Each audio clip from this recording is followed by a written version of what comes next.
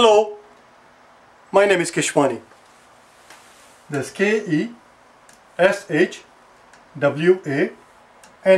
Keshwani. We are here because we want to prepare for the TEAS. We have been solving math problems out of this book here, the ATI TEAS Study Manual, the 6th edition. If you do not own this book already, purchase one immediately. You're going to need it. Today is our lesson number 155. We are on page 93.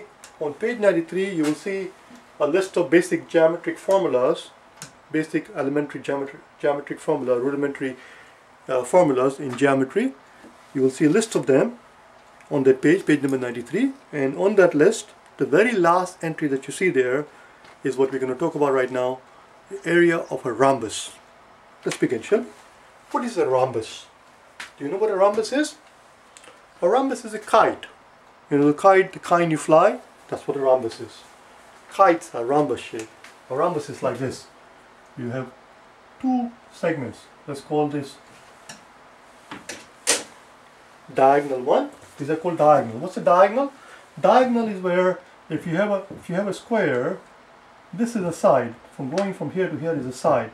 But if you connect the two opposite points, this is called a diagonal. Same thing. If you have a rectangle, this is the diagonal. If you have a pentagon, five-sided picture, let's say. If you have a pentagon, what are the diagonals? Well, you have to connect the opposite thing. Right here, from here to here. That's one diagonal. From here to here, that's another diagonal. From here to here is another diagonal. From here to here is another diagonal. There should be one more. There is from here to here is another diagonal. Those are called diagonals. Diagonal is line that connects the opposite points. So you can have two diagonals. One, a short diagonal. What are we doing? That's right, we're making a kite. Kite is made up of two diagonals that are not equal to each other. One a shorter one a longer one. I did not do a very good job because this top half from here to here has to be equal to this side. So one more time, let's give them names here. Let's call it A, B, C and D, and let's call this O first. B to O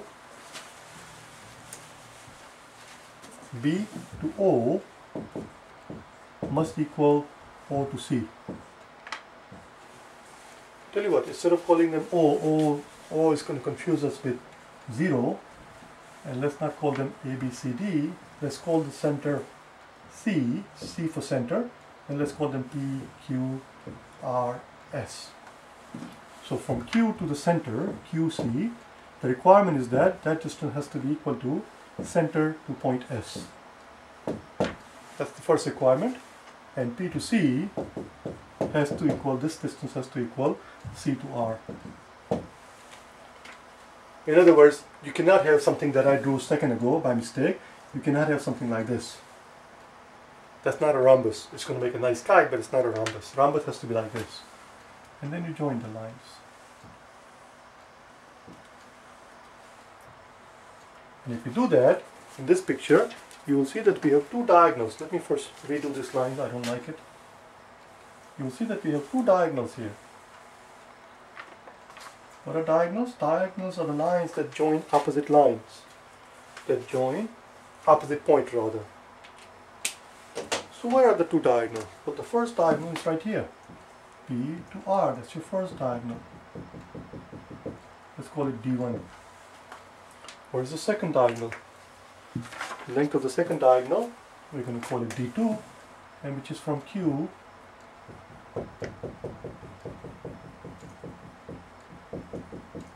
to S. That's your second diagonal. Let's make a note of it here. So we have two diagonals. Our second diagonal, D2, is Q to S. Q to S. This is S. How do I know it's S? Because it's P, Q, R, S. And where's the first diagonal? The first diagonal was the red one, the smaller one, P to R. P to R. These are line segments, these are distances, so we have to put a line on top. That's how we indicate it. But the question is, how in the world do I go about finding out the area of this bloody thing? How do I find the area of a rhombus? How do I find the area of a kite? That's what we have to figure out. Let's do it together, shall we? I need the room so we can erase all of this thing. And the trick is this. Trick is always the same. Trick does not change. Trick is always the same, which is, if you cannot manage something in life, a huge task that is given in front of you, and you cannot manage it, what do?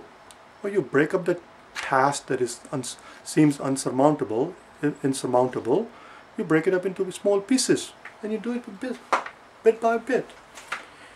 If you have to read a huge book, but don't look at the huge book as one unit and say, oh my God, how am I going to read this 400 pages? Well, tell them I'm just going to read one chapter a day. Be done. You get the idea. Same thing here. Instead of looking at this whole thing in one shot, let's look at triangle PCR. Triangle PCR. Let's draw it here. There is the C, point C right here. That's your center right here. That's the point C. That's point Q. That's right up here. And that's point R. If we can figure out the area of this triangle, that will help us a great deal. Why? How? Because we must realize this rhombus is made up of 4 equal triangles. These are all the same triangles, each one of them. Triangle, I was going to call this one, let's call it 1, 2, 3, 4. We're looking at right now triangle 2. But if we know the area of triangle 2, we know the area of the other 3 triangles because they are all equal to each other. So if we can somehow figure out area of one of these triangles, all we have to do is multiply that quantity by 4 and we'll have the area of the rhombus. We'll have the area of the whole kite. Let's do it together, shall we? It's very simple. You know how to find the area of a triangle. We have done it many times. The area of a triangle is simply 1/2 base times height. 1/2 area of a triangle is simply 1/2 base times height. The question is, how do I figure out the height and how do we go about figuring out the base? There's the base and here's the height. How do we do that? Well, how much did we say from S to Q was?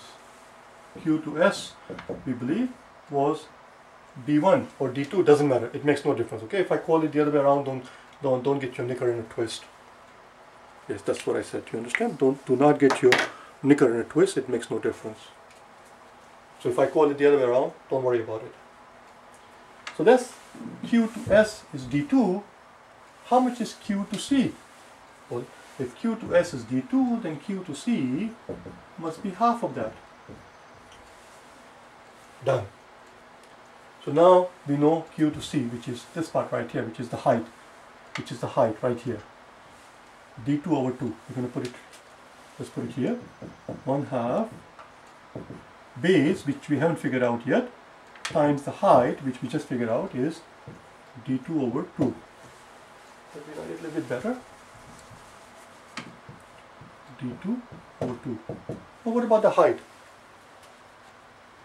Oh, that was the height, wasn't it? We just figured out Q to C. Q to C, that is the height. That's the height right here. Let's figure out the base. Base is this right here. This is the base from C to R. Let's do it here. C to R. How do we do that? Well, we know P to R. P to R is D1. Well, if P to R is D1, then C to R is half of it. That implies the C to R must be half of that. That's your base. Well, we have it. We have the area of the triangle PCR. PCR. The area of this triangle. Let me erase this arrow part so that I can box it.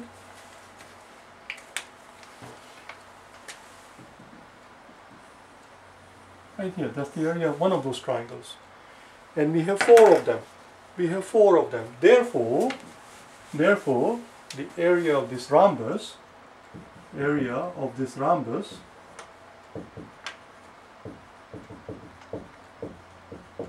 must equal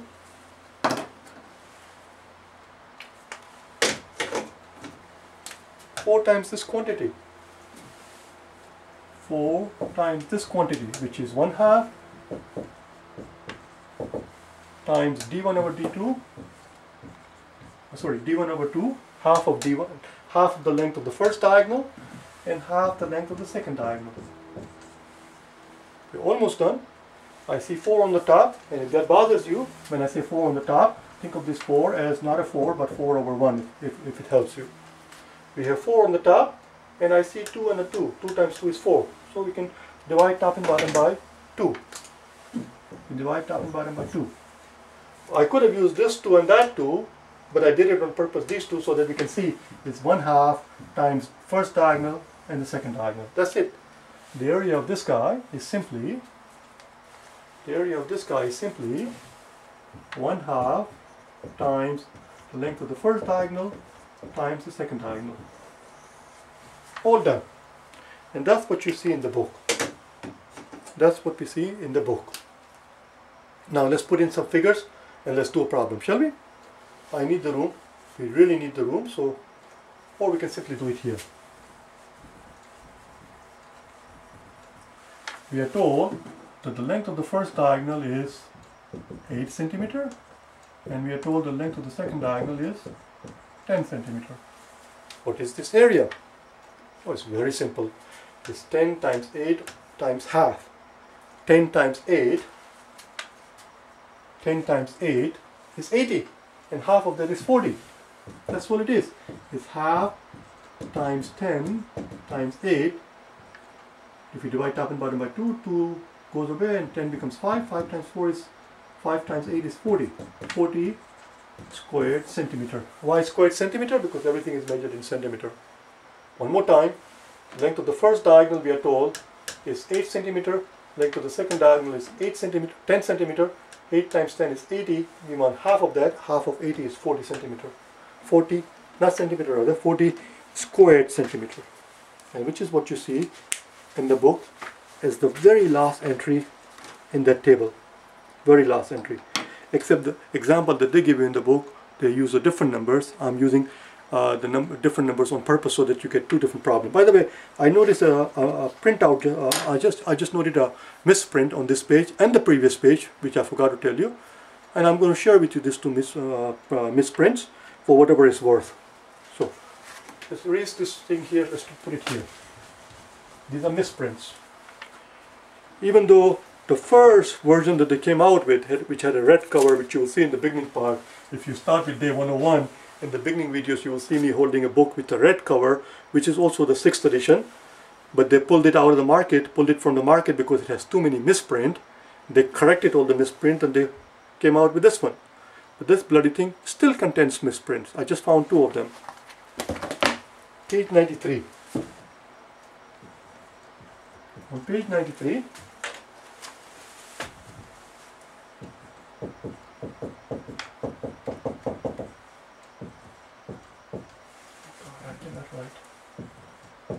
on page 93, I'm going to show it to you instead of just telling you. It's the very last entry where it talks about rhombus. It's not a big deal, it's trivial, but it bothers me. Very last entry in the table where it talks about rhombus. Right here, at the very last entry, very last part, last line, it should have said 4, not 3. It should have said 4. The second diagonal is 4 centimeters long. Second diagonal is not equal to 3 centimeters. The second diagonal is 4 centimeters. How do I know that? How do we know that? Because if you look at the calculation, it talks about 1/2 times 3 times 4.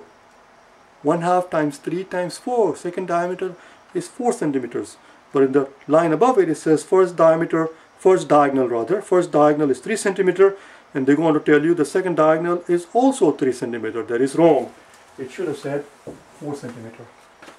Second misprint I found was on line number 92, or page number 92, the previous page, which is also very trivial, but it bothers me.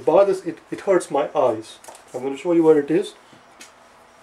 In this picture here, in this picture, where we're figuring out the area of the thing, at the very end here, when they have the result, it says that the area equals, it says Let me erase all of this part so we can write something. Let me erase all of this thing.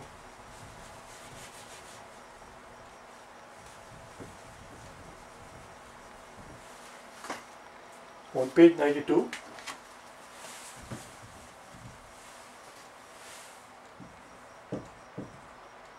it says, finally it says that the area equals 32.42. 32.42. It cannot possibly be the area, because then it would have been two misprints. It's not the area, it's the perimeter.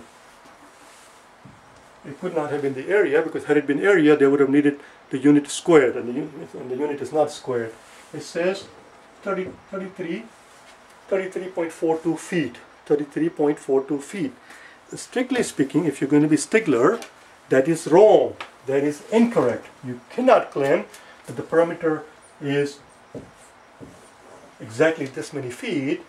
We can only claim the parameter is approximately 33.42 feet, because in order to come up with this figure, we have to insert a value for a pi, and regardless of which value you use for pi, whether you use 3.14 or 3.1416, or the scientists and the astronomers in the astronomy, and when they're sending out the spaceship and so forth, they use the value of pi all the way up to the 20th digit or 50th digit. Doesn't matter how many digits you go, it is always an approximation, because nobody knows the value of pi. It is an approximation. It never ends. So if you're going to use 3.14, it is no longer an exact measurement. It should have said the parameter is approximately equal to 33.42, not exactly equal to it. It is wrong, strictly speaking. It hurts my eyes. It hurt my eyes when I was reading it. I feel much better. I had a nice catharsis. I didn't even have to lie down on the couch, and I didn't even have to pay any shrink. I feel much better. Thanks to you. Bye now.